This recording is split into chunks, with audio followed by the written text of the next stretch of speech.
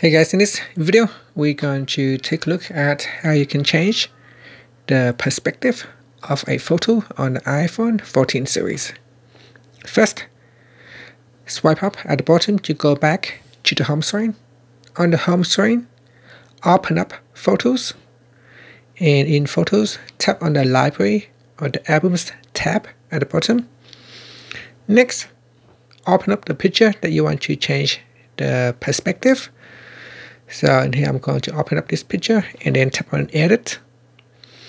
Next, tap on the Crop button at the bottom and then tap on the horizontal or vertical perspective. I'm going to select the vertical perspective, and here you can drag it to the left or to the right to change the perspective. And then after that, you can tap on the Done button. Now there is also a Rotate button if you want to rotate the picture as well. So here I can rotate the pictures and then tap on Done. And that is how you can change the perspective of a photo on the iPhone 14 series. Thank you for watching this video.